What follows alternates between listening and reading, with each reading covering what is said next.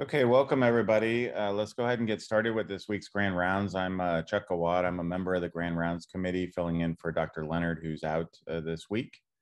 So first of all, as usual, we have the text code to confirm attendance on the left-hand side there. And then just a little overview of upcoming Grand Rounds. So today we have Dr. Gruber talking about pediatric AML.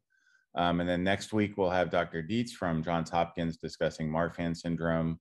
And then on the 28th, we'll be discussing the treatment of, Dr. Rosen will be discussing the treatment of inflammatory bowel disease. Also a reminder that abstract deadline for the annual pediatrics retreat is this Sunday. The retreat will be on the 29th of April. So those who would like to submit, just note the deadline is on this Sunday. And then finally, we have a save the date for the 41st annual perinatal potpourri advances in care. That's going to be on March 24th and 25th. So this is just a save the date reminder, but full details are going to follow. So with that, it's my pleasure to introduce this week's speaker, Dr. Tanja Gruber, who's the chief of pediatric hemonc and stem cell transplant, as well as director of the Bass Center at Stanford. So Tanja received her undergraduate degree from the University of Washington, followed by her MD and PhD degrees from the University of Southern California. She then stayed in Southern California for her pediatrics and pediatric hemonc clinical training at Children's Hospital of Los Angeles. She then moved to join the faculty at St. Jude Children's Hospital in Memphis and quickly rose through the ranks and was subsequently recruited back to California to Stanford, where she's now full professor and division chief. Her research programs really focused on the genetics and treatment of high-risk childhood leukemias, with a particular focus in infant acute lymphoblastic leukemia and acute myelogenous leukemia, where her group has really made fundamental important discoveries about the pathogenesis as well as treatment response of those diseases. And I think maybe most importantly, her group and her with her leadership, they've been really one of the few groups who've been able to take fundamental discoveries in the lab and then take those discoveries to inform, and Tanja has led a couple of very large multi-institutional treatment protocols that are making a difference in the outcome of our patients. And so with that, I'll turn it over to Tanja and look forward to a great Grand Rounds. Thanks, Chuck. Thanks so much for that lovely introduction.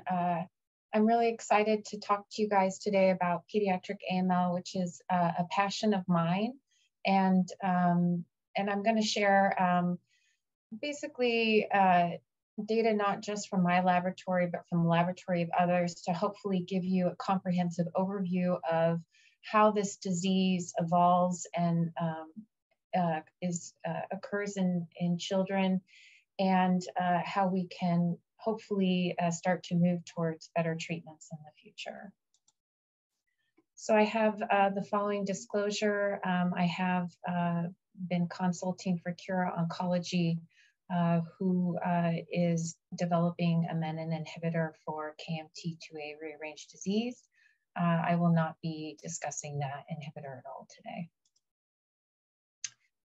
So AML is actually very rare in children. It's the most common acute leukemia in adults.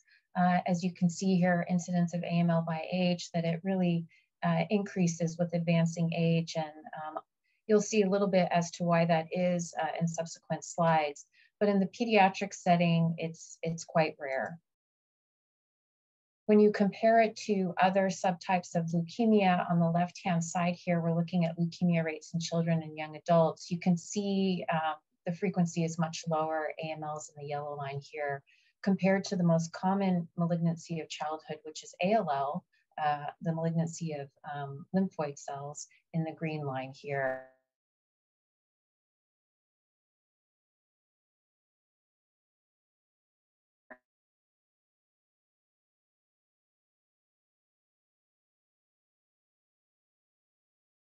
ALL is really the poster child of how pediatric oncologists have managed to improve outcomes to the extent where they now reach greater than 90% overall survival for these patients on the whole.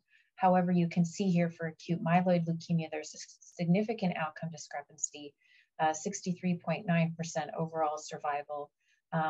While this is older data, the data has not changed. And that's one of the great frustrations for those of us in the field, is that outcomes have really been stagnant for the past 20 years. This disease arises from your bone marrow, and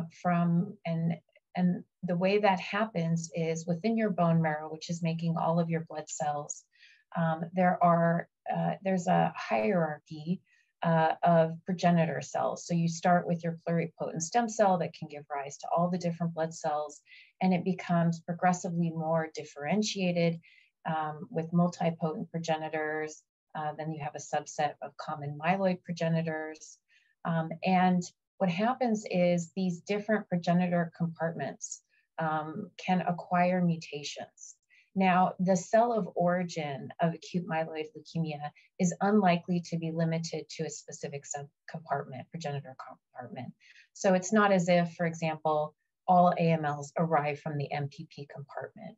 And because of this, you see some variation in terms of how these cells look phenotypically under the microscope and how they look at the gene transcriptional level, which we'll talk about more.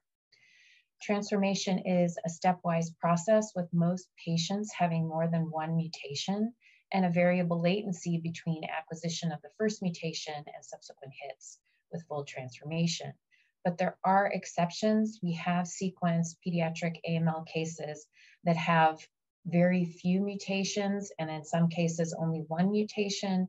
In general, when that happens, that particular mutation is a result of a structural variation that has led to the fusion of two genes in what we often refer to as a fusion oncogene.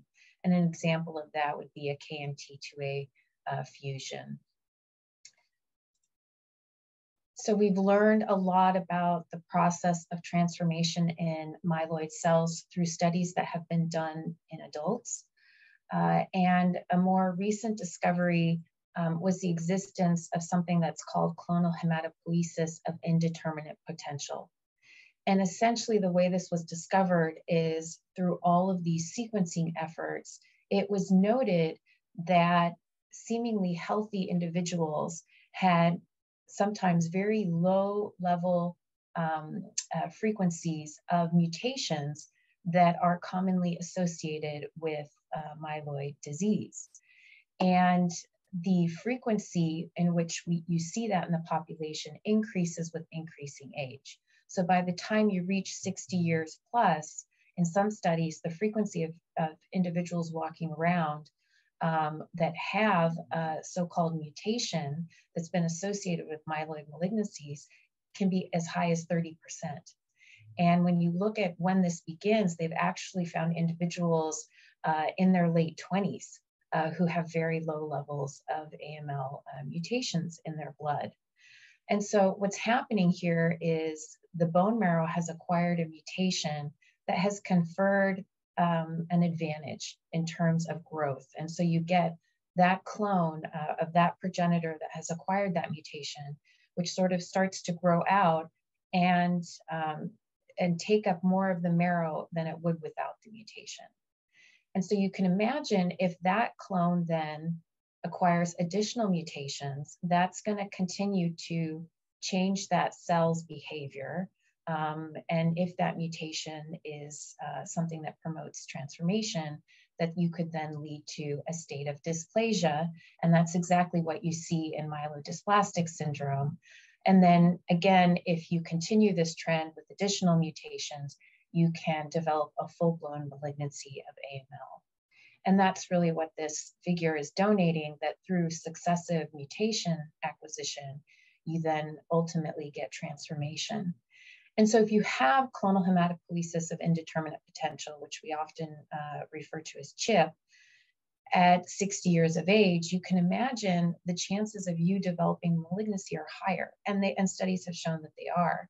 And if you then progress to MDS, the chances of you getting AML are even higher. And that's, I think, the reason we see this increasing incidence of AML over the lifespan. What about pediatrics? Well, we do have examples of this exact phenomenon happening in pediatrics. The time frame is much shorter.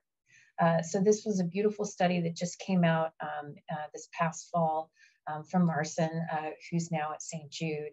And he's very interested in myelodysplastic syndrome in pediatrics.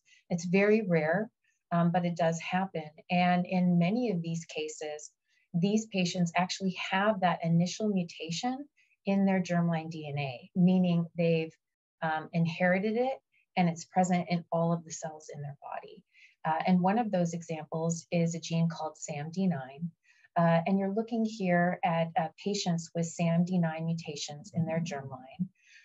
And it's showing you sort of when they identify these patients, and those patients go on to develop dysplasia in their bone marrow, what those additional mutations are that promote that phenotype. So you can see there's a variety of them. And this is just showing you the time frame in which evolution is happening in these patients, where you have your initial SAMD9 mutation in turquoise here, and you can see at diagnosis the presence of a very small subclone that also has the SETBP1 mutation. And then within a couple months, within 2 months, an additional mutation is identified at a very low frequency in ASXL1, which is a mutation associated with myeloid malignancies. However, that clone essentially extinguished. But you can see this clone that's acquired SETBP1 has now begun to grow out. And within 19 months, it's now the predominant clone. And you can see here now additional clones popping up. So this is essentially a recapitulation of what we see in the adult setting, but in a very short time frame. So when you compare the mutations that we see in myelodysplastic syndromes, in AML, in CHIP, there's a lot of mutations that are overlapping. And however, this is showing you just essentially the degree of overlapping between the types of mutations you see in all of these different disorders of the bone marrow. There are distinct mutations found in AML that are unique to AML and are not found in myelodysplastic syndrome or CHIP. Many of these mutations tend to be the chromosomal rearrangements that cause fusion oncogenes, which have such strong transformation potential that there is no slow acquisition of mutations. The transformation is essentially expedited because that oncogene is so strong. So for treatment of pediatric AML, it's actually very straightforward. So it's one of the easiest treatment approaches to get a grasp of as you're going through your training, in contrast to ALL, which is very, very complex. All regimens are based on anthracyclines and cytarabine, and a subset of patients go on to get transplant. The chemotherapy, as many of you know from rotating on the wards, is very myelosuppressive and leads to prolonged periods of pancytopenia. And during that time, the patients are very susceptible to infections. And when we look at the outcomes of AML patients to date, the improvements have been a result of supportive care and incorporation of a test we call minimal residual disease, which detects how much leukemia is left in the bone marrow after successive chemotherapy rounds, and risk stratification.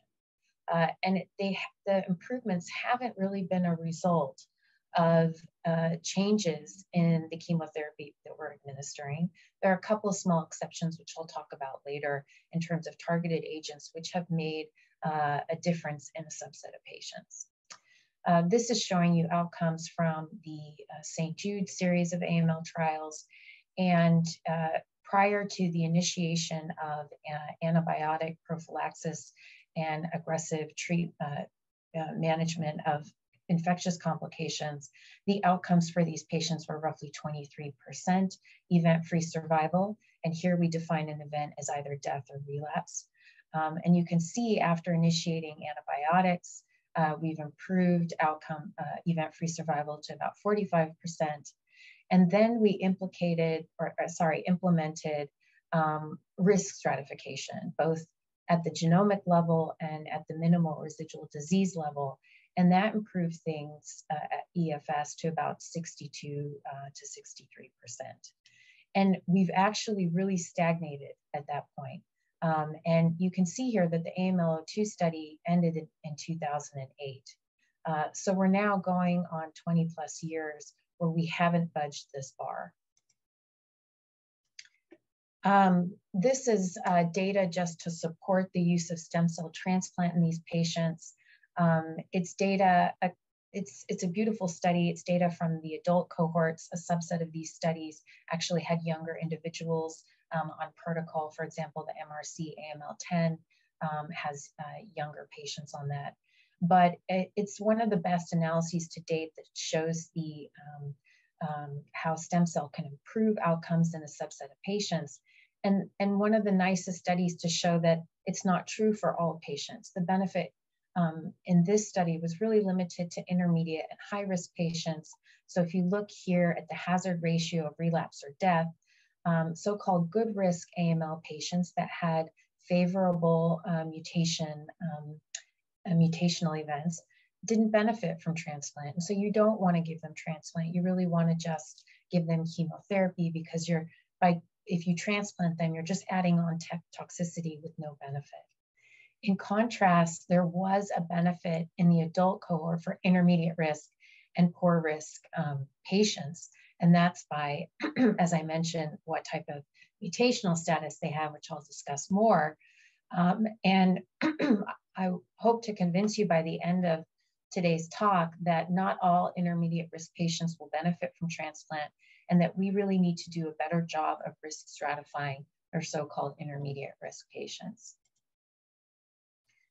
So just to show you how much of an impact risk stratification can make, this is data from AML02, which was the first study to use minimal residual disease as a risk stratification method. And so with MRD, essentially what we're doing is we're taking a sample of the bone marrow and we're looking by flow cytometry to see how much residual leukemia is there. Now, flow cytometry assesses the proteins on the surface of the cells. And as you can imagine, many of the patients with AML have proteins on the surface that are also expressed on normal blood cells. So there's a panel of proteins that we look at, and essentially we're looking at the combination of those proteins. And through a lot of work prior to implementing this, we've been able to establish what is an abnormal profile and what is a normal profile. But that distinction is not as good in AML as it is in ALL. So the sensitivity of this assay is less than it is in ALL.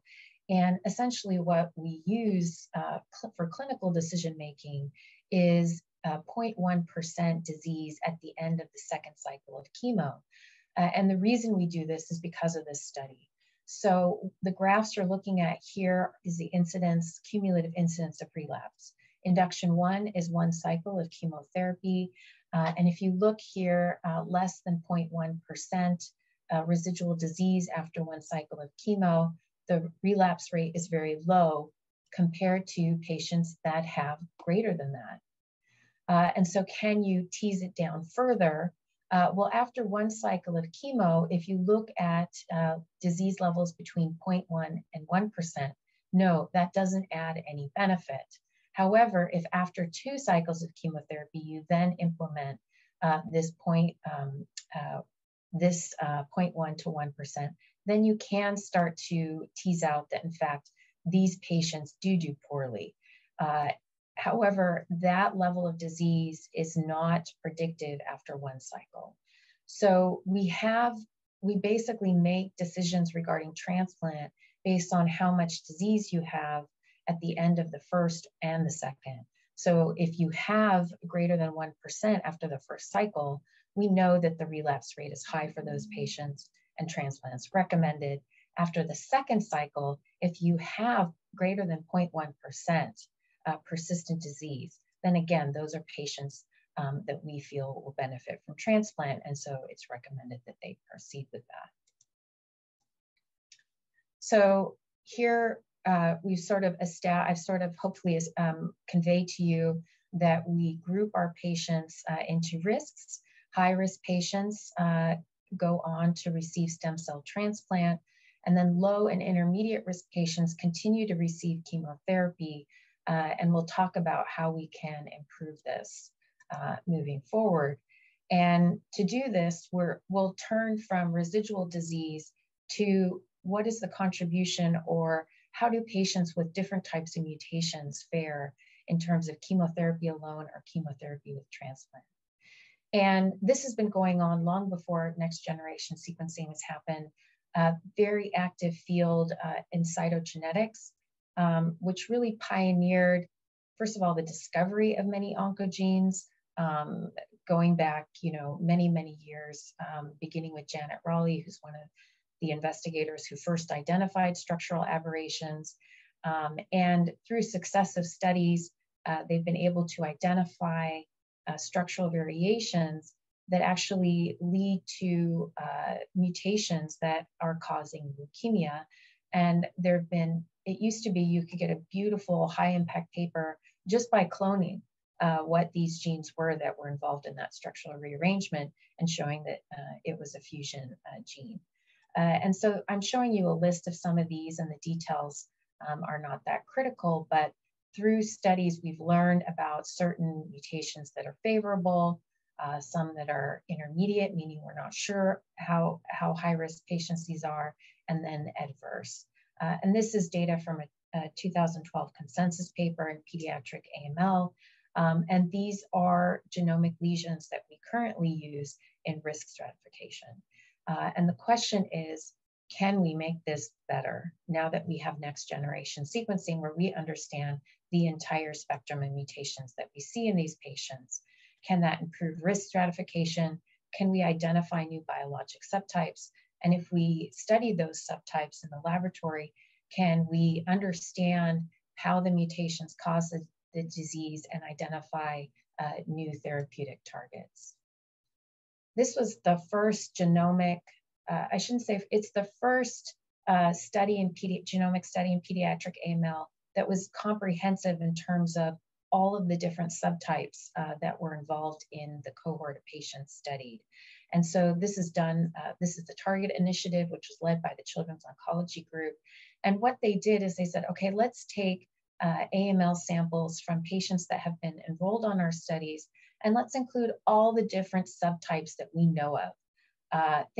Cases that have structural variations such as cord binding factor leukemias, KMT2A rearranged fusion genes, and so on. And we'll look at them, and we'll look at what additional mutations they have to try and understand how these cases cooperate with other mutations. And then we'll also look at a subset of cases that don't have structural rearrangements to try to understand what's drawing them. And then they went further and they compared it to what we knew about adult AML at the genomic level. And there was a very clear message in this paper, which I think is very important, is that pediatric AML, although shares many attributes to adult AML, it does not equal adult AML. And at the genomic level, we really have a different flavor of mutations. And so the colors here on the bars on the left indicate the proportion of patients that have a specific fusion oncogene. And in gray and black, you're looking at patients that either have cytogenetics that don't reveal a clear oncogene or have totally normal cytogenetics. And you can see here that the frequency of fusion oncogenes decreases with increasing age. So these fusions are really something characteristic of pediatric disease, and as opposed to adult disease. But even if you look at the mutations that are not fusion oncogenes, and so these are mutations that are found in cases that have fusions, but also cases that have normal cytogenetics. What we see is that the types of mutations, there is overlap, but there are some unique attributes to pediatrics and some unique attributes to adults. So the classic adult mutation that's seen in a high proportion of patients is DNMT3A. It's almost never found in pediatrics. Less than 2% of patients will have this, but it's a major driver of malignancy in the adult setting. It's also a mutation that you find in clonal hematopoiesis of indeterminate potential.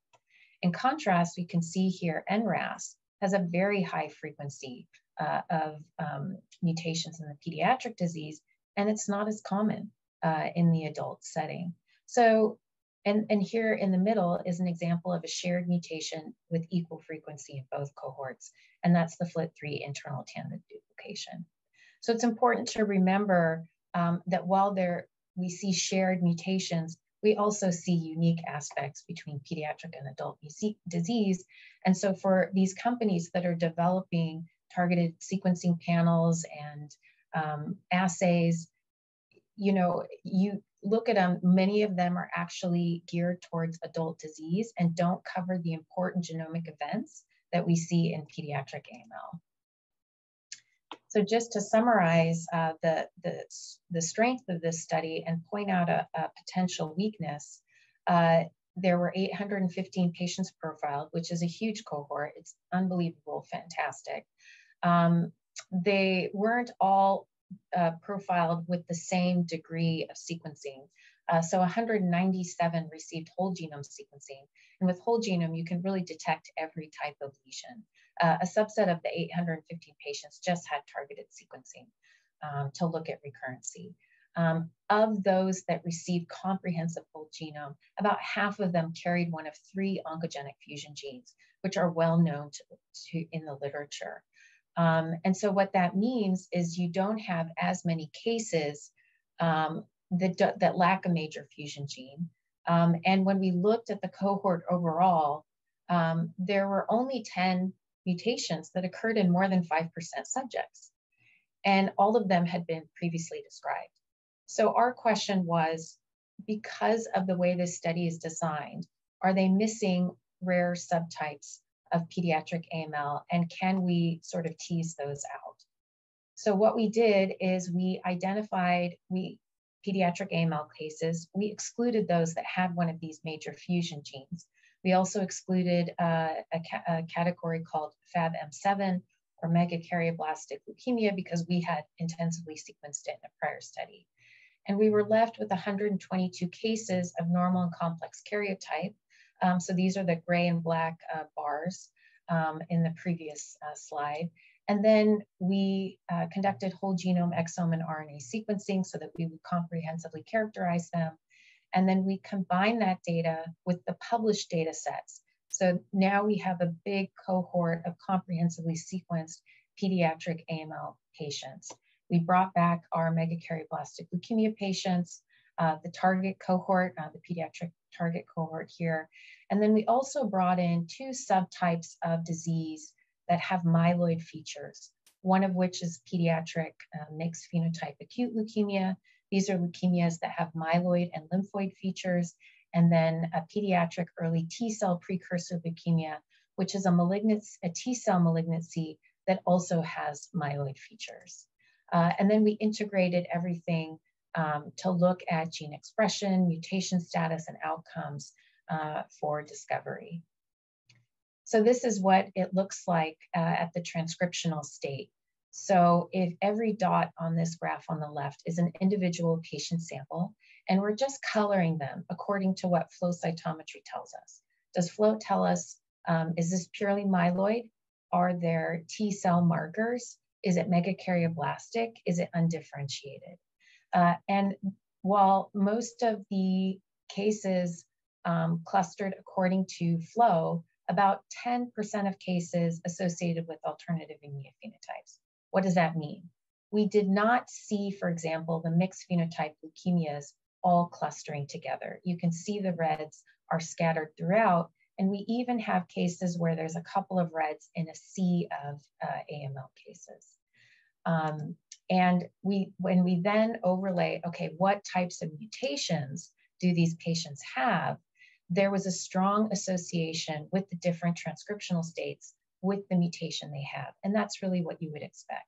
So if you go back to the example I mentioned about the mixed phenotype cases in this MK1 cluster, what caused them to cluster there is the fact that they carried a CEBP alpha mutation. Now, in mixed phenotype acute leukemia, the vast majority of physicians will initiate treatment with lymphoid-directed therapy. But we know that myeloid AML with CEBP alpha, that these patients have excellent outcomes with AML-directed therapy. And so that brings to question, if you have a mixed phenotype case with a classic AML mutation at the transcriptional level associates with AML cases with this mutation, should you be treating them with lymphoid-directed therapy because of cell surface proteins that can be up or down regulated in a aberrant manner? But there are obviously exceptions where the mutation pattern was mixed. And so these two clusters are highlighted here, where you can see different colors which are donating different types of mutations, and they were very mixed bags. And that's where we really focused in on our analyses. And I'm going to start with the cluster up at the top. So this is a cluster that was comprised of all of the early T-cell precursor cases, the one of the acute undifferentiated cases, a significant number of mixed phenotype cases, all of which had T lineage and myeloid lineage antigens on their cell surface, and then a subset of AML cases. One of the first things we did was verify by gene expression that the flow cytometry assessment of their lineage status was correct. And that was true. We're looking, for example, here at CD3 epsilon. This is a T lineage marker, and you can see in the ETP and mixed phenotype cases where we saw T lineage characteristics on the cell surface, that it's high there compared to the AML. We designated this cluster as AMTL based on a paper from Alex Kentis and Alejandro Gutierrez, and they postulated that there was the existence of an acute leukemia with shared myeloid and T lineage features. And I want to talk a little bit about that paper because I think it's very beautiful in the way that they looked at the data that had been published to date and postulated that this entity existed, so that by the time we came along and we saw this, it was very apparent to us that this was, we felt, the subtype that they were describing. So they proposed that this was a distinct subtype of acute leukemia divided across 3 diagnostic categories, owing to the variable expression of markers deemed to be defining of myeloid and T lymphoid lineages, such as MPO and MP3. The data they put forth in this manuscript or opinion piece to support the entity was that there is retained myeloid differentiation potential during early T lymphoid development. Also, there's the recognition that some cases of AML harbor hallmarks of T-cell development, such as T-cell receptor gene rearrangements. And furthermore, in some of the descriptions of T lineage patients and myeloid patients, there are common gene mutations in subsets. And some of these genes include WT1, PHF6, ROX1, and BCL11B. This is showing you that argument regarding the differentiation potential of cells. So you're looking again at hematopoiesis in the bone marrow, limiting it to T-cell differentiation. And you're starting with your stem cell on the left here and successive differentiation into T-cell restricted cells. And in the red here, it's showing you the subsets that retain myeloid potential. So you can still get myeloid cells developed from these precursors, and at what point they become T-cell restricted. So if you have mutations acquired by a progenitor cell that has T lineage and myeloid lineage potential, then that would be one way in which you could get this type of leukemia. Conversely, if you have a T lineage restricted progenitor, but you acquire a mutation that can cause the cell to actually become, lose that T lineage commitment and become in a way less differentiated, then that would be another way to achieve this population. An example of that would be RUNX1. And then there are also mutations that promote a T-cell phenotype such as Notch. And you can imagine if you acquired that in a multipotent progenitor, that would then again promote this type of population. So these were the three purported ways in which they felt that this malignancy could develop.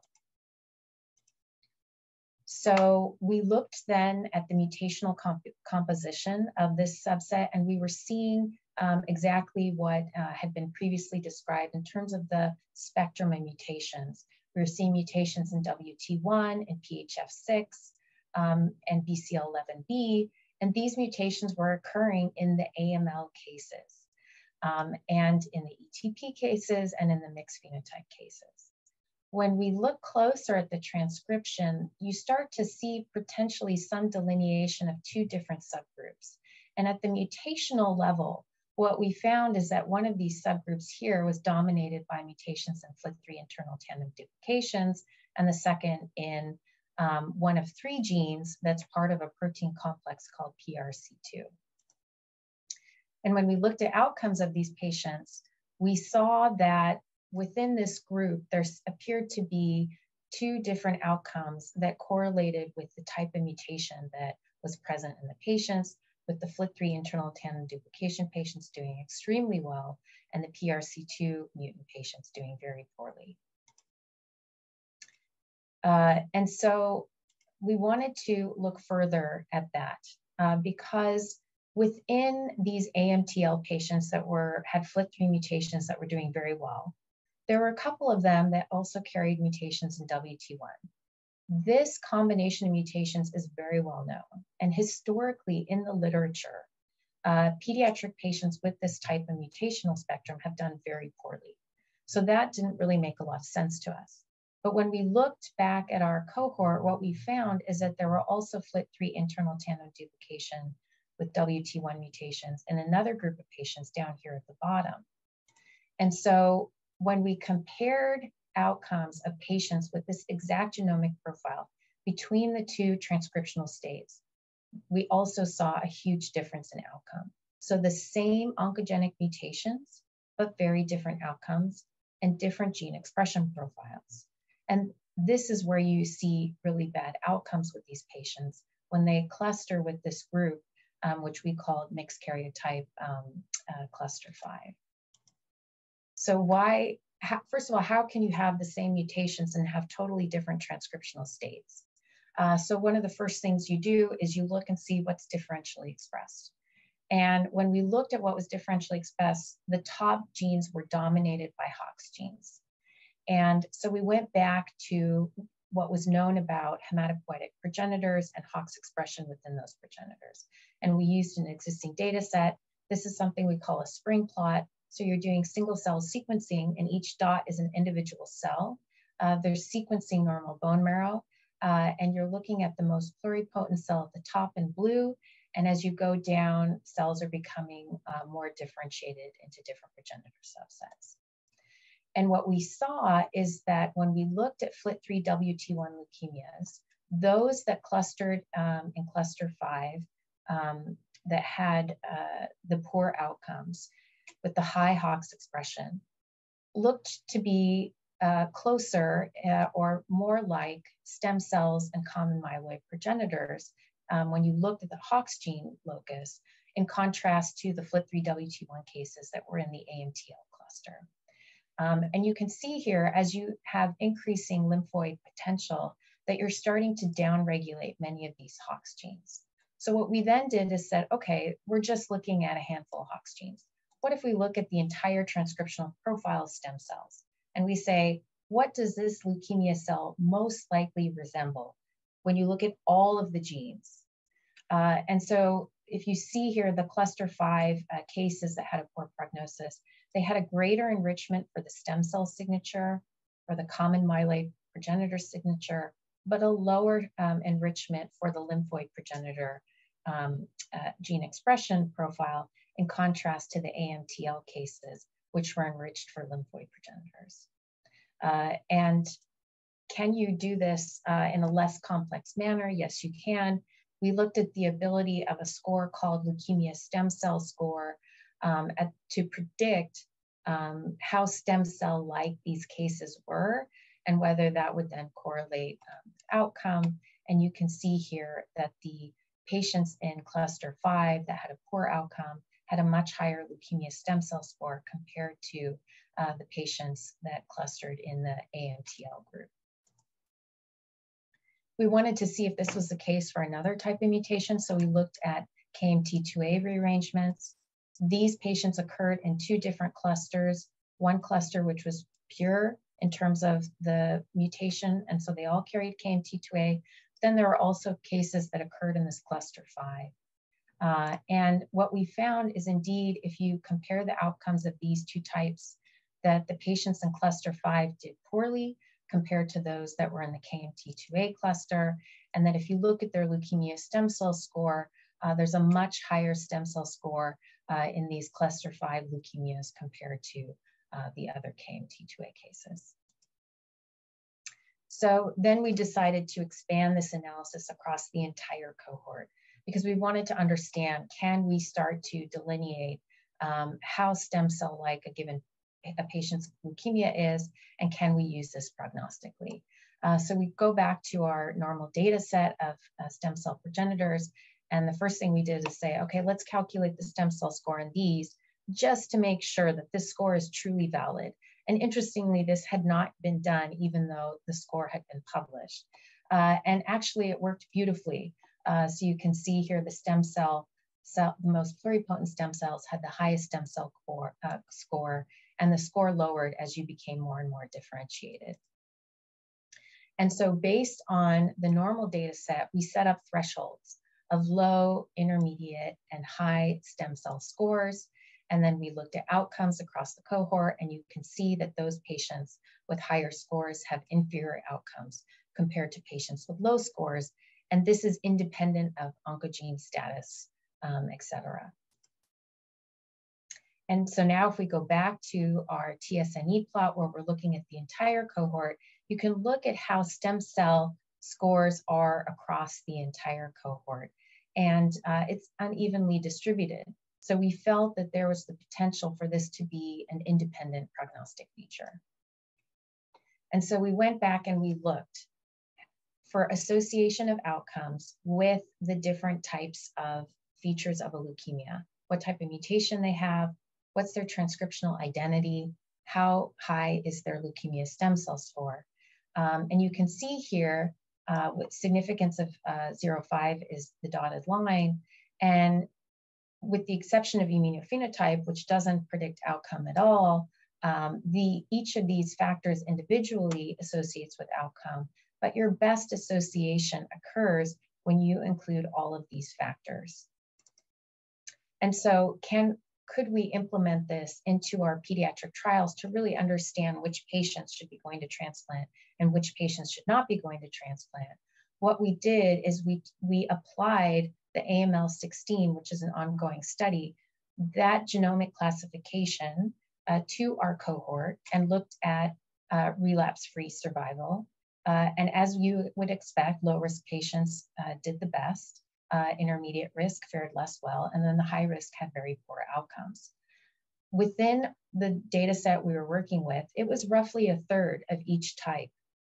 Then if we implement the proposed classification where we look at oncogenic driver, stem cell score, transcriptional identity, then what we found is that we were identifying a lot of patients that we would deem as high risk because either they have very high stem cell scores, or for example, they're FLT3-WT1s that fall in the MK5 cluster, or MLLs that fall in the MK5 cluster.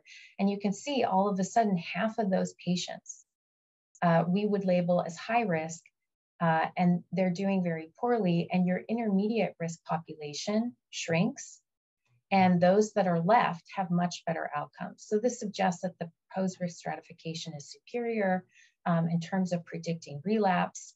And then we went on to do a bunch of statistics to prove that was true.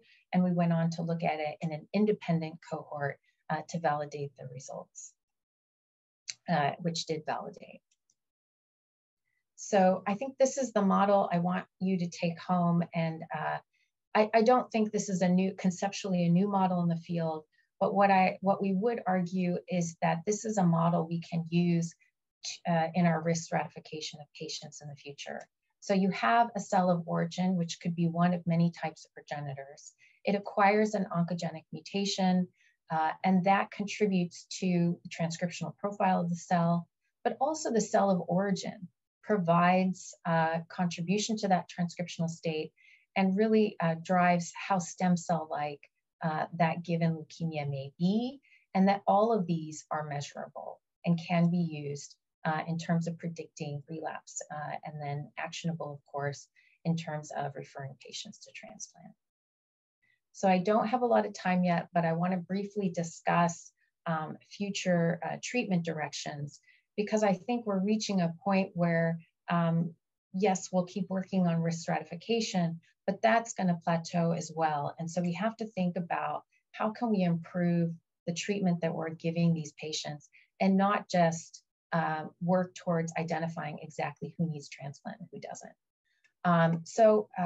Briefly, I'll go over a couple of things. The targeted drugs, which are now have now been implemented, FLT3 inhibitors, CD33 monoclonal antibodies, the ongoing prospective trials that are looking essentially at liposomal formulations and epigenetic priming, and then finally immunotherapy, which I think is really the major buzz in the field of pediatric oncology. So first, FLT3 inhibition. So I discussed subsets of patients that have FLT3 mutations. This is, FLT3 is a receptor, and it initiates a signaling cascade that leads to proliferation and malignant transformation. We have a number of drugs that can target the FLT3 receptor, so when that aberrant signaling is happening, shut it down. The most data in pediatrics is with a drug called sorafenib, that has the ability to inhibit the internal tandem duplication mutations, which are really the most frequent FLT3 mutations we see in pediatrics. And the COG, we've been actually using it in studies, therapeutic studies for a while, but the COG was the first to do a randomization with sorafenib, which is the gold standard. And they're beginning to publish early results from this study. And what they're finding is that just having a FLT3 internal tandem duplication doesn't necessarily mean you're going to benefit from this inhibition. So if you look here at the top, we're focusing in again on the patients that have the internal tandem duplication with the WT1 mutation. So you can see here in the blue, patients that get sorafenib have done quite well on that study. And those in the red are the ones that did not receive sorafenib, and they have a very poor outcome. And this is what I meant when I told you that in the literature, these patients historically do very poorly. So if you were to hand me these samples, I would tell you they're probably all in this MK5 cluster. If you gave me a specimen, I could tell you with sequencing. But that goes to show you how with a subset of patients that adding this FLT3 inhibitor can be beneficial. But then there were patients that did not benefit. So you look here down in the bottom at the patients that have FLT3 mutations with the NUP98 NSD1 fusion oncogene. Whether or not they got sorafenib, it didn't matter. Their outcomes were equally dismal. And that's because the fusion is mainly driving this cancer, and it doesn't need FLT3. So you can inhibit it all you want, but it can maintain the malignancy all on its own. And so these are important lessons to learn, because you don't want to add another drug to combination chemotherapy and increase the side effect profile if it's not going to be of benefit to the patients.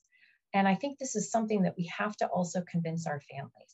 So initially when we launched the AML-16 trial, we limited the FLT3 inhibitor sorafenib to the very high-risk patients. Nonetheless, families who found out that their child had a FLT3 mutation who weren't deemed to receive the sorafenib basically dropped out of study because they wanted the drug. And so I think these randomization studies, separating it out by types of mutations, are so, so critical. And these are really studies that can only be done by the COG because of the huge numbers they have. So this is a very important contribution they're making to the field. What about CD33-directed therapy? We have a drug called gemtuzumab. We sometimes refer to it as GO or Mylotard. And what this is, I'm showing you here on the right, It's essentially an antibody that recognizes CD33 protein on the surface, and attached to that antibody are toxins. So the antibody is infused into the blood, it binds CD33 positive cells, it's internalized, the toxin's released, and the cell is killed. Now, normal myeloid cells also express CD33. So you're killing not just leukemia cells, you're also killing normal myeloid cells. However, the most primitive stem cells are spared. And that's why this treatment is feasible, because you're not wiping out your entire bone marrow for good. The COG has done studies to look at the benefit. It's actually pretty mild, but they're deeming it a success. So if you look at these p-values, we're looking at survival probability. They're including both overall and event-free survival in these curves, and then go versus no go. And what you can see is there's no real benefit in overall survival. However, if you look at the event-free survival, so relapse-free survival, you start to tease out a difference with the p-value of 0.04. And I think this is another scenario where we could do better. We could look at who exactly is benefiting from this treatment. How high is the CD33 expression? What is the genomic profile? Nonetheless, the COG is incorporating GO for all patients up front based on this data. So the ongoing prospective trials, I'm listing 3 of the major ones. The UK, United Kingdom, is very active in the AML field. They've been leaders for many, many years. They have a protocol called UK My Child that's comparing liposomal formulations to non-liposomal. They're also comparing myeloablative versus reduced intensive conditioning for patients that go on for transplant. What I really love about the UK studies is they're big proponents of randomization. And that really can be very informative. And so from every study that's been done, we always learn something. The COG study is also looking at liposomal formulations. It's also a randomized study.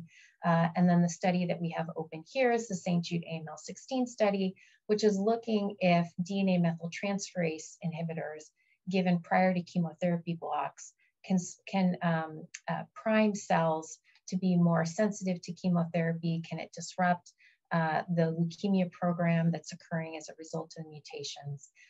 And essentially, it's really a pilot study to look at tolerability. Is there a clinical signal that we see? And then there's a lot of correlative studies to understand what happens to the cells when you give these epigenetic agents, because the idea is the more you learn biologically, the more you can do in the future in terms of understanding the biology. And then I want to briefly finish with immunotherapy. So AML has long been known to be immunoresponsive, which is highlighted by the beautiful graft versus leukemia effects, which we see in patients following stem cell transplant. But it has also been demonstrated to be immunosuppressive and immune evasive in the patient. And this figure here on the right is showing you some of the pathways that have been elucidated to suppress the immune system. And it's not important to understand each of these individuals for the purpose of this seminar, but just to understand that there are multiple pathways through which AML can inhibit the immune system. And so that shows you the great feat of an allo stem cell transplant, where those donor T cells are overcoming the AML's ability to evade the immune system. And what about CAR T cells, which are really all the rage in B-cell malignancies? FDA approved for pediatric ALL. It was the first FDA indication, was in the pediatric setting. What about AML? So how CAR Ts work, as many of you know, when you rotate on the wards, we take T cells from patients, we engineer them to recognize a protein on the surface of the leukemia cell. The most common one is CD19.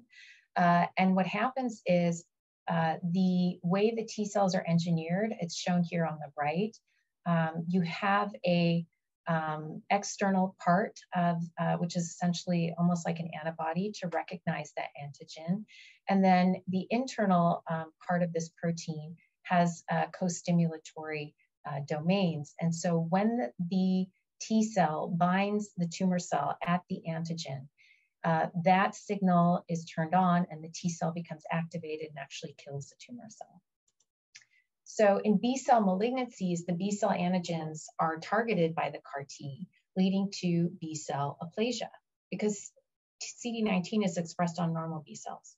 That's what we call an on-target toxicity. It's a side effect that we know is going to happen and we expect it to happen.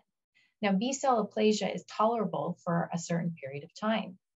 We can support patients with antibody infusions. However, if you target myeloid antigens, you're going to get pancytopenia. And you can't tolerate pancytopenia for 6+ months.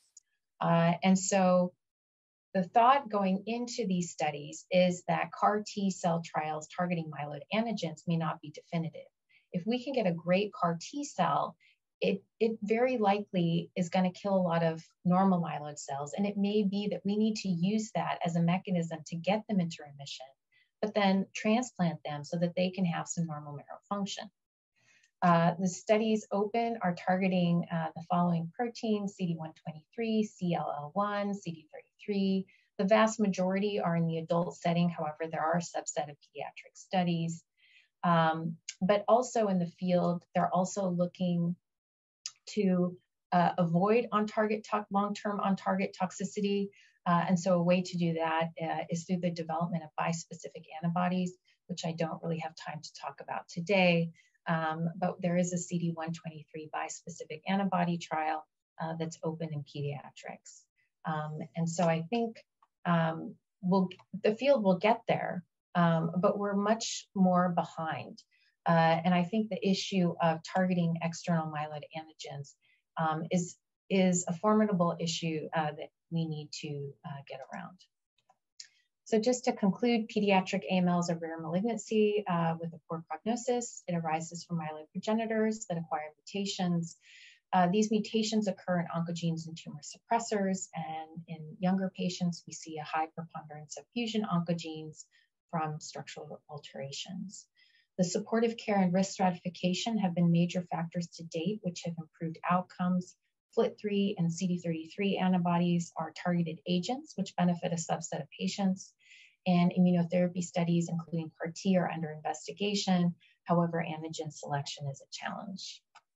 And then I'll end there. And I'm just gonna, for the sake of time, show my gratitude. I do want to mention in particular Martin Fornerod, my collaborator, who together led the sequencing study that we published this past fall. Yeah, great talk, Tanja. So we have time for just a couple questions. But so the first question is regarding the KMT2A rearranged leukemias, was stemness associated with any particular fusion partner? Yeah, that's a good question. It wasn't, but our sample size was low, and so we don't have a lot of power. And that's having like a huge cohort. So I think what will be really important as we treat these patients, I really feel like everybody should be sequenced. I know you and I agree on that. And as we accumulate more and more data, I think, it's possible we may tease those things out. Yeah, great. So David Lewis wrote wonderful talk. Any consideration for drugs that would decrease stemness as a therapy in combination with other drugs? That's a great point. So in a subtype of AML called APL, we do use drugs that promote differentiation. And that's one of the sort of things that I think get people really excited.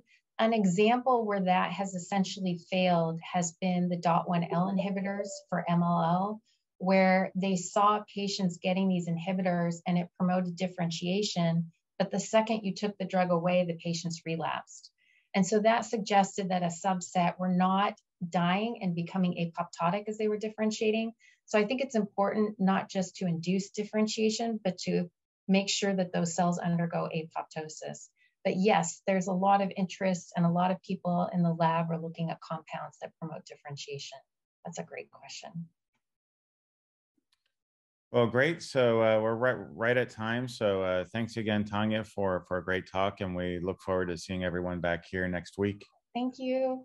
The preceding program is copyrighted by the Board of Trustees of the Leland Stanford Junior University. Please visit us at med.stanford.edu.